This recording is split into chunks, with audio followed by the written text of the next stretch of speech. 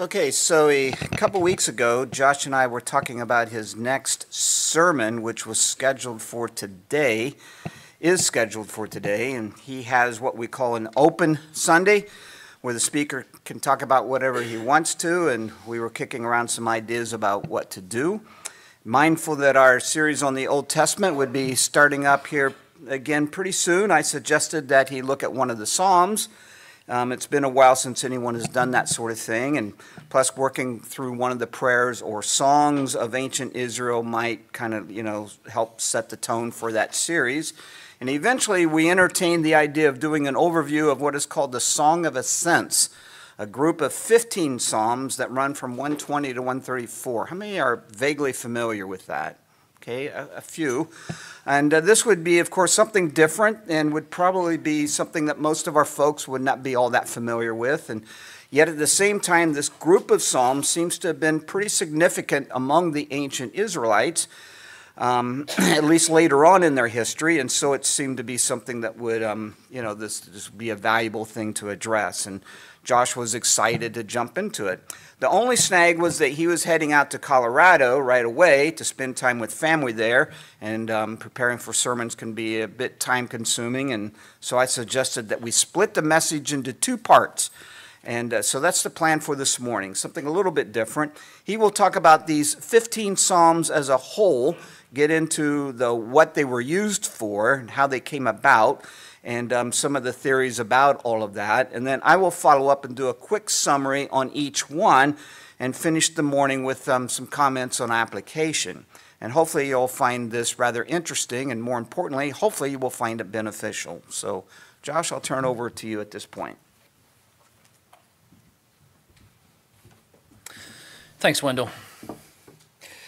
So yeah, this was a very much welcomed suggestion by Wendell to approach the sermon in this way. For those of you who don't know, Maddie and I's trip to Colorado was sort of conceived last minute as my cousin, who is staying with my grandparents and helping them in their older age, had to leave on a business trip. And so she and I communicated and figured it would be a good time for us to try and get out there, spend time with them, help them around the house, and just be present. So for that reason, we took off rather last minute and experienced this sort of clash in schedule with the sermon. So again, very, very thankful to Wendell for walking through this with me, and to all of you for your grace this morning. So that said, we're going to be looking at a very small but poignant section of the Psalms this morning, as Wendell already mentioned, specifically Psalm 120 through 134. And if you want to go ahead and make your way to those Psalms, you may find it beneficial. So these are 15 short Psalms that make up just a small fraction of the greater Psalter, the greater book of Psalms. But there's a lot in these Psalms that we're all probably very familiar with. For example, there's Psalm 121. I bet you've heard these words before. I lift my eyes up to the hills. From where does my help come from? My help comes from the Lord, who made heaven and earth. He will not let your foot be moved. He who keeps you will not slumber. Behold, he who keeps Israel will neither slumber nor sleep. The Lord is your keeper. The Lord is your shade on your right hand. The sun shall not strike you by day, nor the moon by night. The Lord will keep you from all evil. He will keep your life. The Lord will keep your going out and your coming in from this time forth and forevermore. It's also Psalm 124. Our help is in the name of the Lord, who made heaven and earth. Or the assurances of Psalm 125. Those who trust in the Lord are like Mount Zion, which cannot be moved but abides forever. As the mountains surround Jerusalem, so the Lord surrounds his people from this time forth and forevermore. There's the wisdom of Psalm 127. We've heard this before. Unless the Lord builds the house, those who build it labor in vain. Unless the Lord watches over the city, the watchman stays awake in vain. And of course, there's the precursor to the gospel, Psalm 130. If you, O Lord, should mark our iniquities, O Lord, who could stand? But with you there is forgiveness, that you may be feared. I wait for the Lord, my soul waits, and in his word I hope. And finally, there's Psalm 133, one of the charter passages of the ministry we partner with in Israel, Shevet Achim, and a passage relevant to any Christian community like our own. Behold how good and how pleasant it is when brothers dwell together in unity. These are just a few samples of the richness of this group of psalms known as the Songs of Ascents. Now, Wendell will be working us through them, digging through them in just a little bit. But so for now, I really want to explore with you how these psalms came to be in this collection and what they might have been used for. And I'll start by saying that, well, it is a possibility for some of them. I do not think that these psalms were originally written to be a part of the Songs of Ascents. Instead, I think these 15 psalms appear to have been written by different authors at different times and with different purposes, for different purposes. Between the Septuagint, which is the Greek translation of the Old Testament, and what's known as the Masoretic text, which is the Hebrew and Aramaic text of the Tanakh, or the Hebrew Bible, we're actually given some clues as to the original authors of these psalms. So, for example, King David is identified as having written 4 of these: 122, 124, 131, and 133. His son, King Solomon, wrote just 1. And then the remaining 10, the authorship is not defined for us. We do not actually know who the authors are. But what is believed is that a later editor or editors came along. They gathered up these psalms based on their content, based on some structure of the psalm. They collected them and they put them together to make up a unique little book of its own within the greater book of the Psalms. A mini psalter within a psalter, if you will. And this editor, or these editors, gave this collection a new purpose. And I think we find that purpose described in the title or the superscription of each psalm that would have been added to the psalm later by the editors. So if you turn to Psalm 120, you'll see what I'm talking about. Most of our English translations in this room will have a heading that reads in its simplest English form, A Song of Ascents. Now, there are some English translations, like the New Living Translation, for example, where you might see a different title, a different superscription. And so I'll say right now, the way the NLT translates that title sort of gives away the direction that we're going with this sermon. So if you are out there and you're using an NLT or another translation where you see something different from A Song of Ascents, don't spoil it for your neighbor just yet. Keep it to yourself. All right.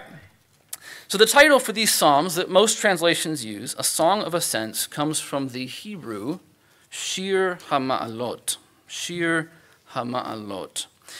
And that first word, shir, is simply translated hymn or song. There's not much ambiguity to it.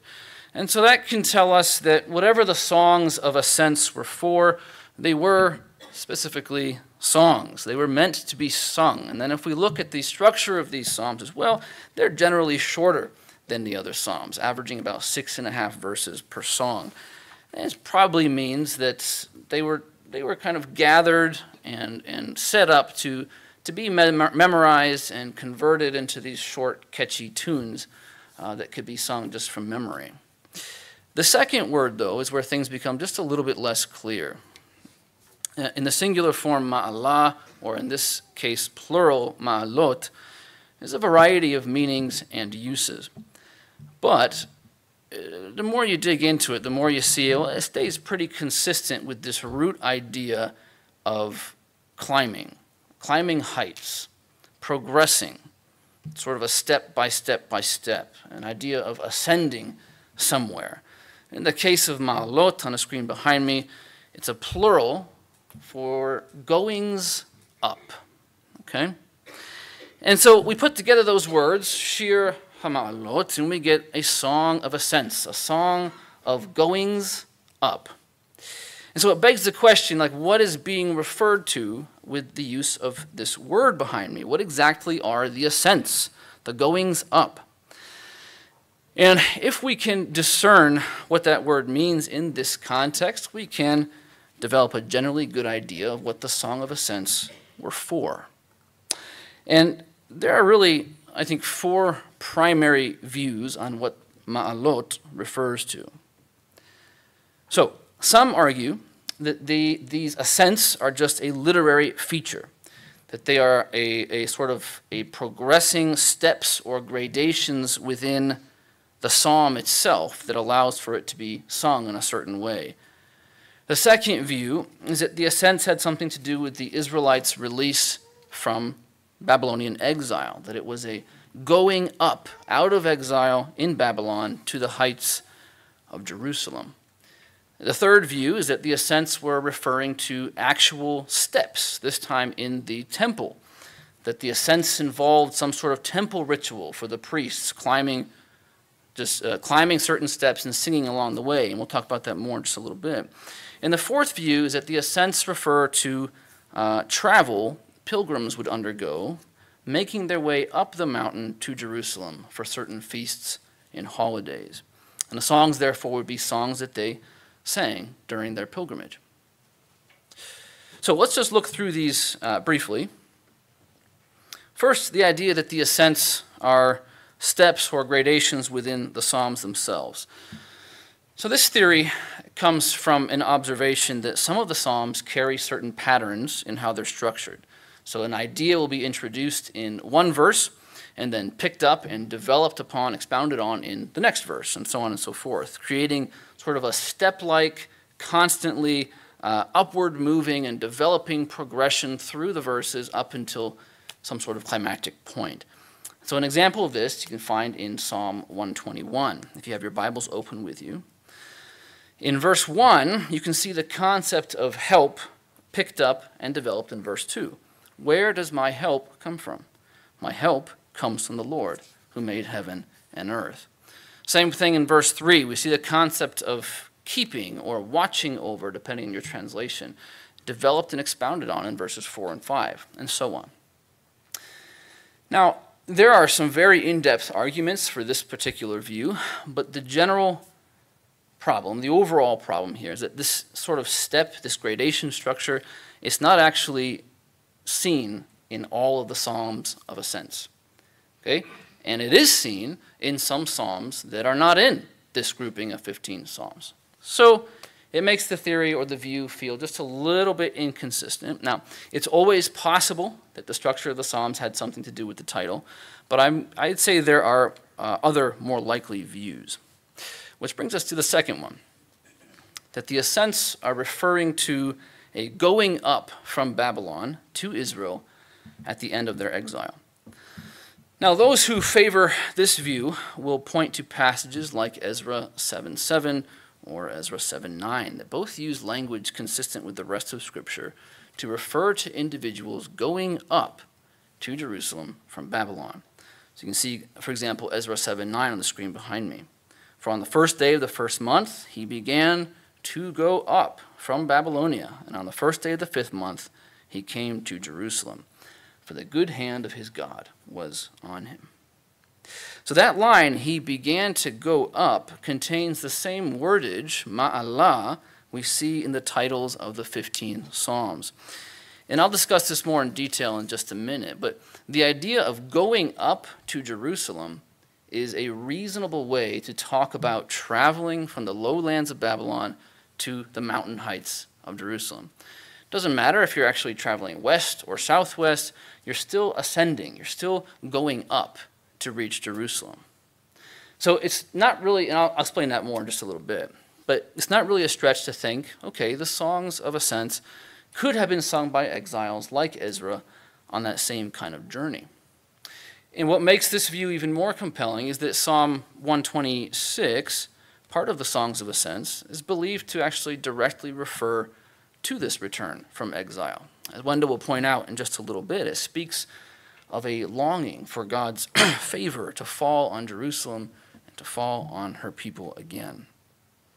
Now, there is one little problem with this view, namely that the word for going up in the psalm titles, as I've already stressed, is plural. It's a song of ascents, ma'alot, not ascent, ma'alah. It's a song of goings up, not going up. And so it seems like a small distinction, but it's significant here. So the songs of ascents, from what we can tell, were not meant to be a one-time deal, right? They were something that it seems the editors intended to be sung over and over again. Something was to be ascended time and time again, and those songs were to be sung during that repeated ascension. And so that doesn't really seem to fit with this idea of a one-time return from exile. Which brings us to our last two options. Number 3, that the songs of ascent are about literal steps. And we're going to get a little crazy here, so stay with me. This time, it's not steps in the Psalms' literary structure, but actual steps in the temple. And this view rests heavily on Jewish Talmudic tradition.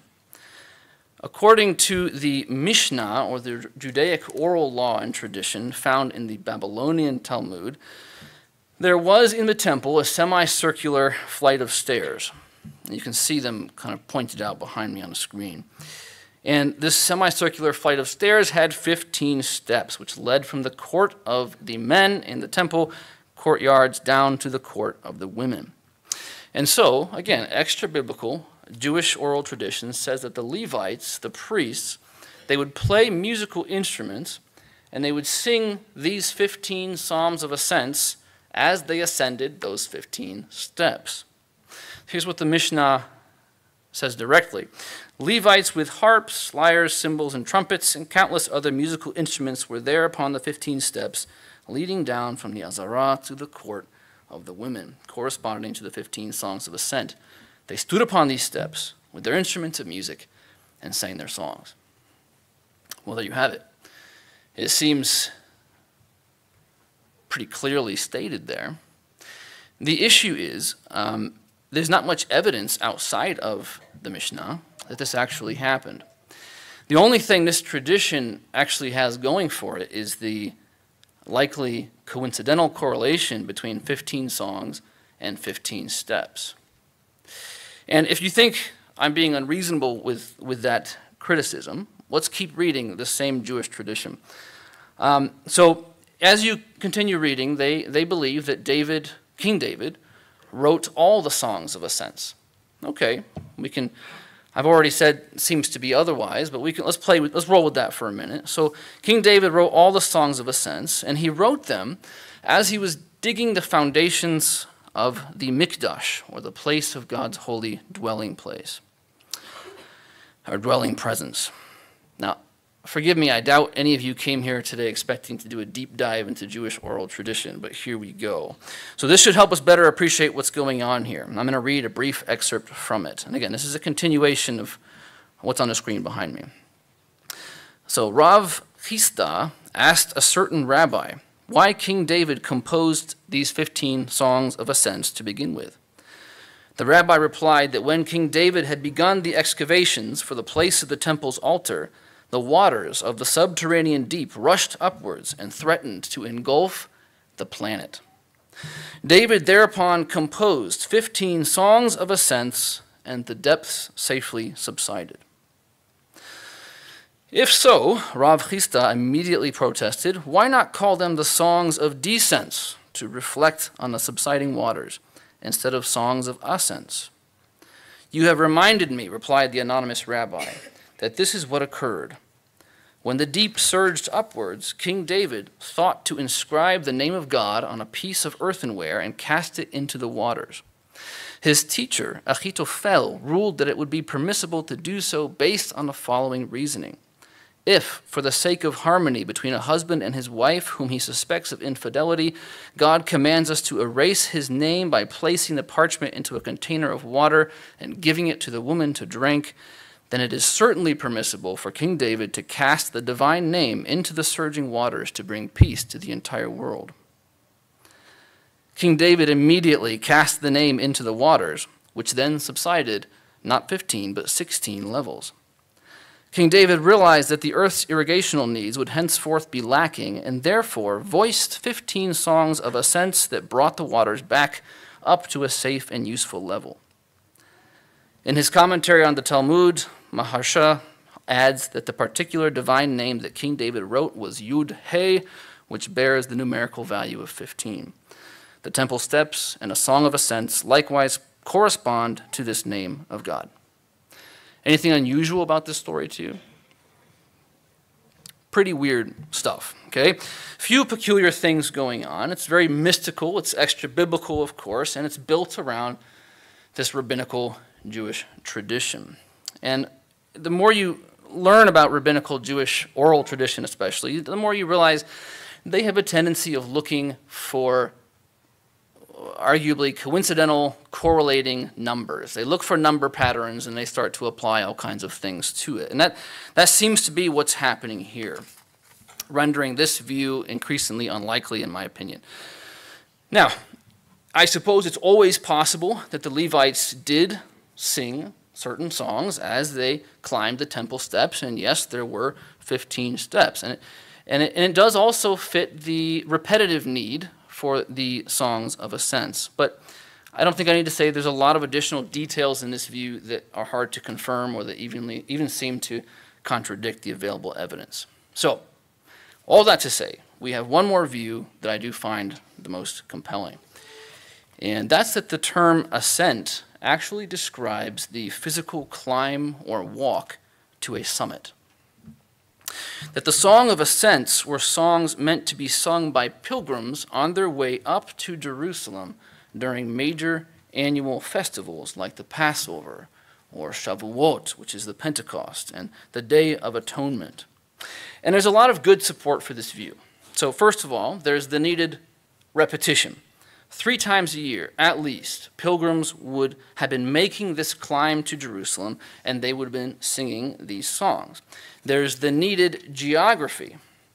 Jerusalem is located on what's called Mount Moriah, which is one of the highest points in the region of Israel.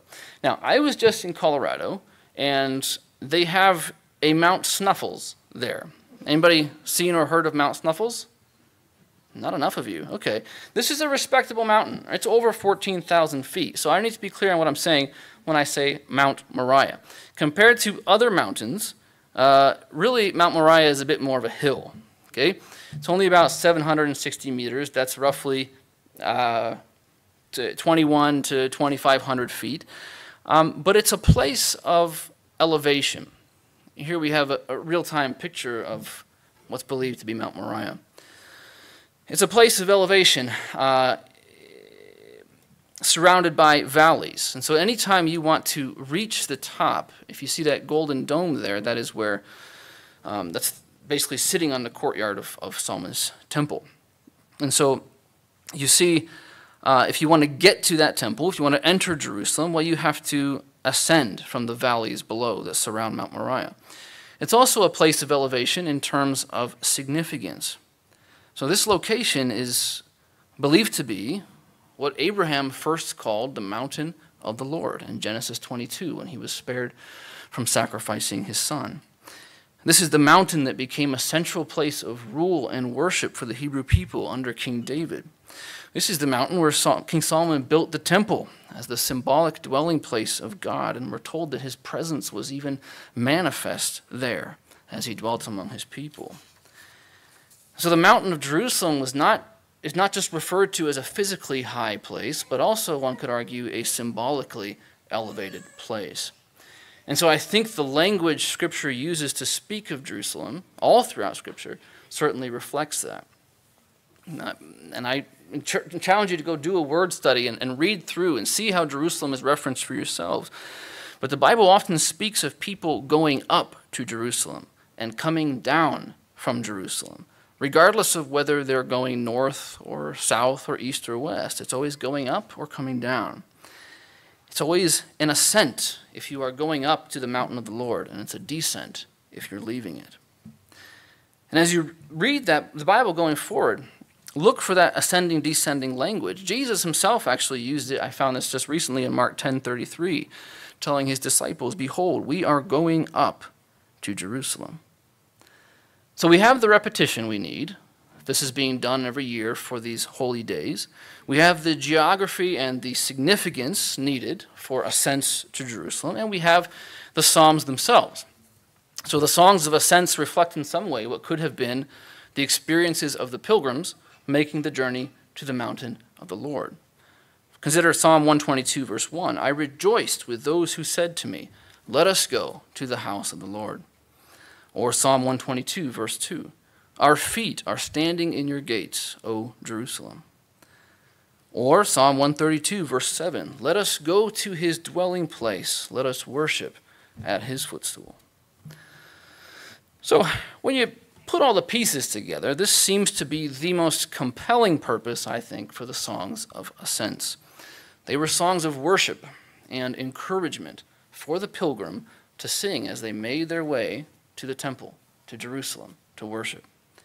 And if this is actually the purpose for these psalms, I think it's pretty neat to think that there's a great chance that Joseph and Mary would have sung these very words, these very psalms with young Jesus in Luke 2:41 as they made their way, their annual trip, Luke tells us in Luke 2:41, to Jerusalem for the festival of the Passover.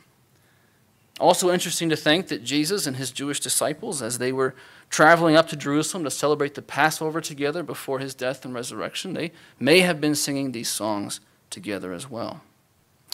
These are all very good possibilities.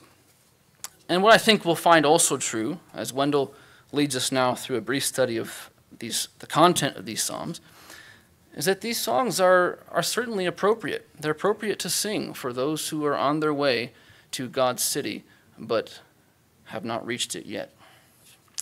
Wendell?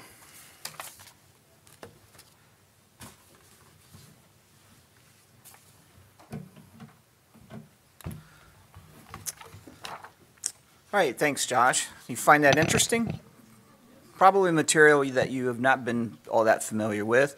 So like Josh said, we'd like to now kind of work through each of these one by one. Obviously, all we're going to do this morning is a quick survey, so if you already don't have your Bibles open, you might want to at this time. And I just encourage you to maybe read through them this week, and it might take 2 or 3 a day and kind of do that. They are, hopefully you'll find them helpful.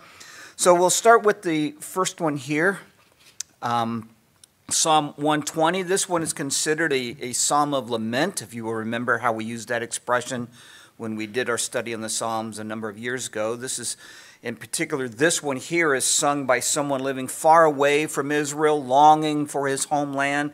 In particular, his distress concerns the way that liars and troublemakers are trying to stir up war and unrest. Verse 5 is significant. "Woe to me that I dwell in Meshech, that I live among the tents of Kedar."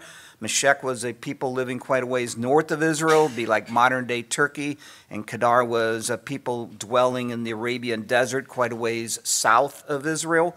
And obviously, the psalmist can't be at both places at the same time, and so what we have here is basically he is poetically referring to two faraway places in opposite directions to refer to this sense of alienation from Jerusalem.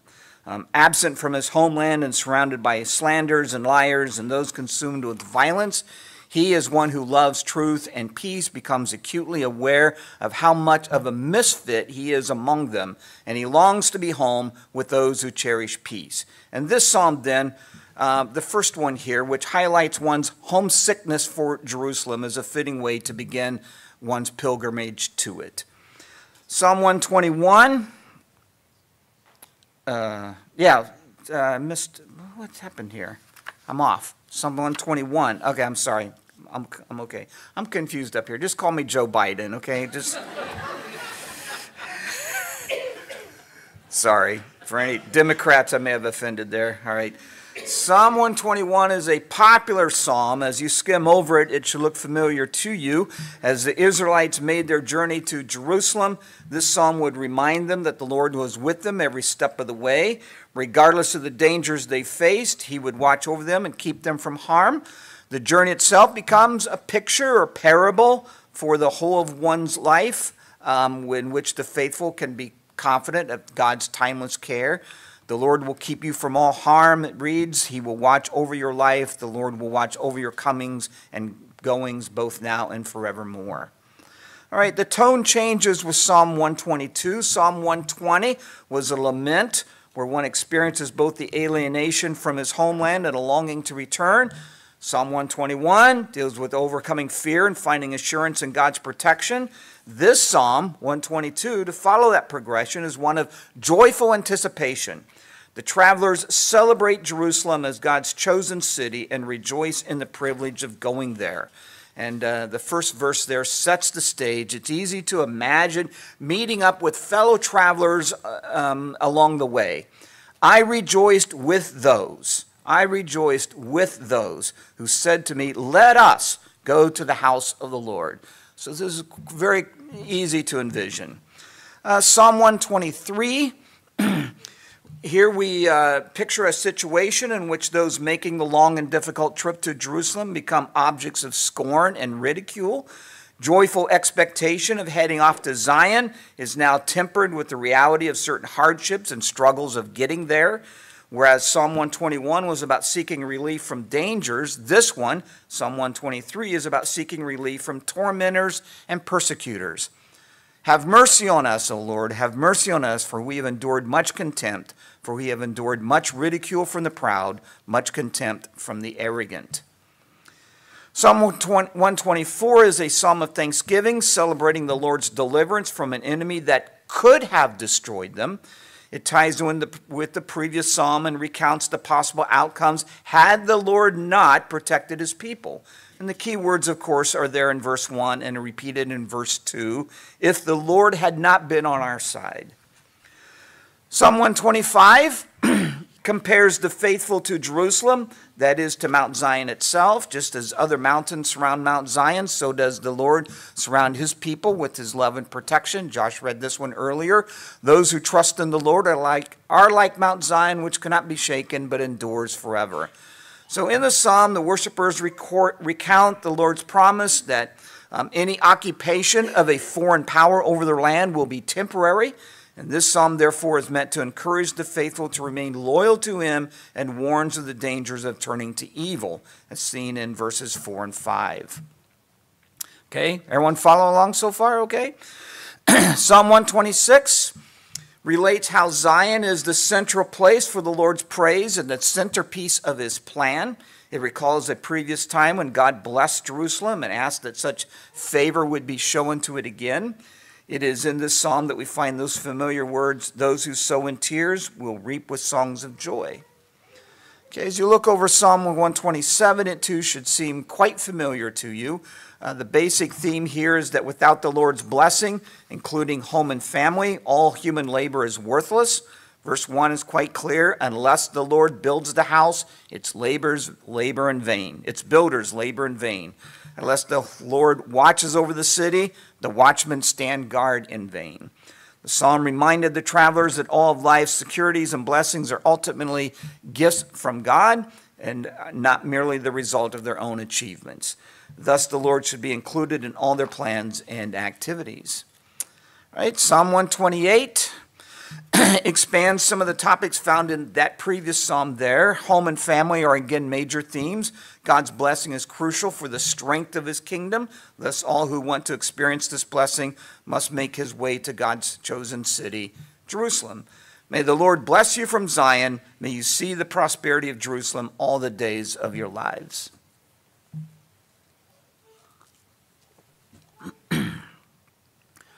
Whereas blessings proceed from Zion in this psalm, in the next psalm, 129, the tone changes to that of pronouncing curses on those who hate Zion.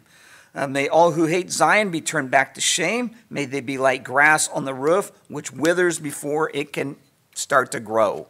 So 129 reminds travelers that the road to Jerusalem, which is the path to blessing, is plagued with obstacles and enemies. The psalm reflects on what God's people have endured and how God has sustained them. They have greatly oppressed me, but they have not gained victory over me. So again, a psalm of assurance and hope. Now for 130, In previous Psalms, the obstacles to worshiping in Zion consist of dangers along the road, especially the enemies of God's people. This one, appropriately enough, deals with an even greater threat, and that would be their sin. And so this is a song of repentance. It is geared toward helping the travelers see themselves as a forgiven people whose only right to enter God's presence is in his mercy. If you, O Lord, had kept a record of sins, O Lord, who could stand? But with you there is forgiveness. Psalm 131 continues the tone from the previous psalm and serves as a confession of humble trust in the Lord. It's only 3 verses long. My heart is not proud, Lord. My eyes are not haughty. I do not concern myself with great matters or things too wonderful for me, but I have calmed and quieted myself. I am like a weaned child with its mother. Like a weaned child, I am content. Israel, put your hope in the Lord, both now and forevermore. So you can see how this psalm would be very useful in one's travels to Jerusalem, especially as they are getting closer to it. All right, while Psalm 131 is one of the shortest in this group of 15, Psalm 132, our next one here, is the longest with 18 verses. The theme here is God's covenant with the house of David, a covenant in which God promises to establish David's dynasty for the benefit of Israel and eventually for the benefit of the whole world. The psalm strongly affirms David's place in God's redemptive plan. The Lord swore an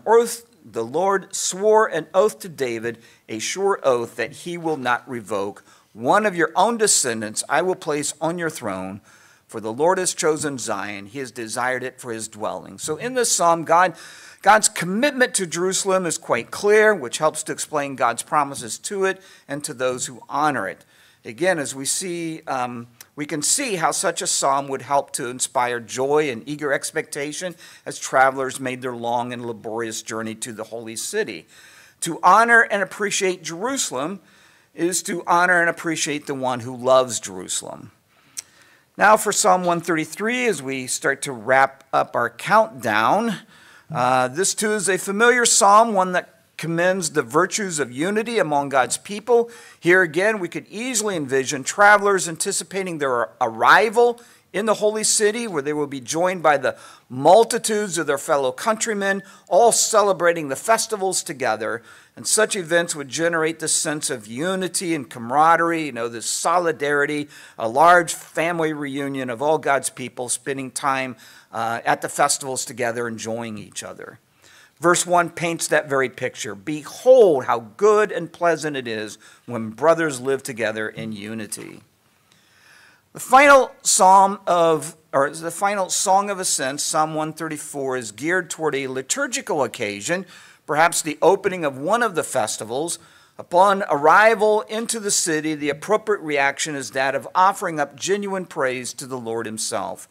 Praise the Lord, all you servants of the Lord who minister by night in the house of the Lord.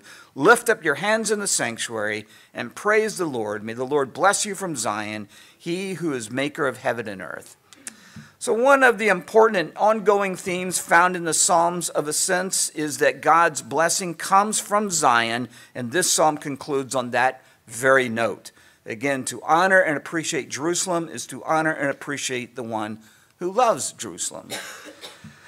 Okay, so finally this morning, a couple thoughts regarding application. How might we apply these 15 songs of ascents? How might these ancient prayers and songs become our prayers and songs? Well, first, it's pretty obvious. Any application on our part is going to be quite a bit different than the way the ancient Israelites applied them, because we don't make pilgrimages to Jerusalem to celebrate feasts and festivals at the temple. These psalms were used to stir within them a longing for a particular city, Jerusalem, and as they sang through them during their journey, day by day, their anticipation and excitement grew. However, we have, or should have, a similar anticipation and excitement, not about Jerusalem, but about another city, what the author of Hebrews calls the heavenly Jerusalem, the city of the living God. And that city, of course, is described in the 21st chapter of Revelation, where it comes down out of heaven and becomes the dwelling of God among his people in the new creation. And there are certain themes in these 15 Psalms that we could adapt for our own prayers and worship that relate to our pilgrimage to this eternal holy city of God. Some of those themes could include prayers of thanksgiving for God's blessing, rejoicing that this new Jerusalem is promised to us, prayers for God's protection, as in deliver us from evil, humble contrition, repentance from sin, expressing confidence in God's watchfulness, fostering a sense of unity among fellow brothers and sisters, encouraging others to remain true to the Lord, and so on. Those sorts of things that we found there. We could even borrow specific verses like, I rejoiced with those who said to me, let us go to the house of the Lord, to help kind of inspire the sense of mutual expectation where we will together with the Lord spend eternity in this new Jerusalem. And as we long and for and anticipate our own arrival at God's eternal kingdom, there are, again, a number of things that we could be reflecting on, should be reflecting on a regular basis. And some of those, again, can be found in these 15 Psalms. If nothing else, we should aspire to imitate the ancient Hebrews in their hunger for the Lord, as demonstrated by their intentional trips to Jerusalem. The second thing regarding application is that we probably don't want to force things here too much. There have been devotional books written on these 15 Psalms where a writer will go out of his or her way to make every verse personally relevant to the individual reader, as though the psalm was written specifically with him or her in mind, with no regard to the original setting. And this is where this meme comes to mind, and it's probably one that you've seen before, to pick up on a popular song. So technically, on one level here, the Psalms are not really about us. They are about the ones who composed them, about ancient Israel, about God, and so on. That said, they can become our prayers and songs of praise as well. Some of them may be difficult to relate to, but a lot of them are relatable. And it is certainly allowable, if not beneficial, to borrow from them accordingly. In fact, those who used these psalms in their pilgrimage to Jerusalem were themselves borrowing them for a purpose that was different than what they were originally intended for, at least some within this group of 15. So when all is said, these songs of ascents are valuable to us if for no other reason than to provide us some insight into the experiences of the ancient Israelites, which is always something that we should strive to have. But at the same time, I would still argue that as we long for the new Jerusalem, and the New Testament is very clear about our eager expectation that we should have for this, there is much here that in these Psalms that can serve as a template of our own calling out to God. The first one, for instance, talks about how one feels like a misfit in the culture that he finds himself in and longs to be in the holy city, to be among those who love righteousness and peace. And the last one celebrates the arrival with praise and worship. And the ones in between provide themes that can be adapted as well. So hopefully, to conclude here, you found this interesting, hopefully beneficial on some level. And I would just conclude with the last verse of the last Psalm of Ascents. May the Lord, the maker of heaven and earth, bless you from Zion. So upon that, let's stand, and we're going to close with two or three verses here from the song Be Thou My Vision, which we think is an appropriate way to close after this study.